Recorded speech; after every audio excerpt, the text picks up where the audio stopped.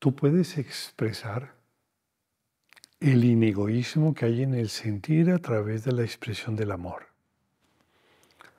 Puedes expresar el amor como una especie de momento presencial de la realidad, donde quien conoce se sumerge en el abismo de lo amado. Es decir, tienes presente, tienes una dualidad, tienes amor, tienes devoción, en este caso como sinónimos, cuyas vertientes siempre, sin importar por dónde corra el agua, llegan al océano. Entonces puedes explicarte a ti mismo de que el amor tiene facetas a través de las cuales se experimentas. Por ejemplo, puede ser un momento presencial, puro de sentir, eso es el amor. O puedes plantearlo como una fuerza integradora, donde observador y observado, amador y amado coinciden simultáneamente.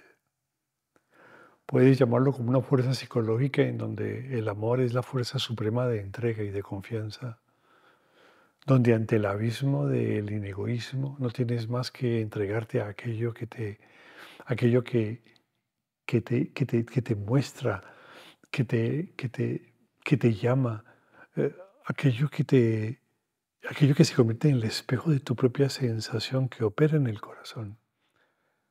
Todo ello, en cualquier manera y de cualquier forma, eso es el amor.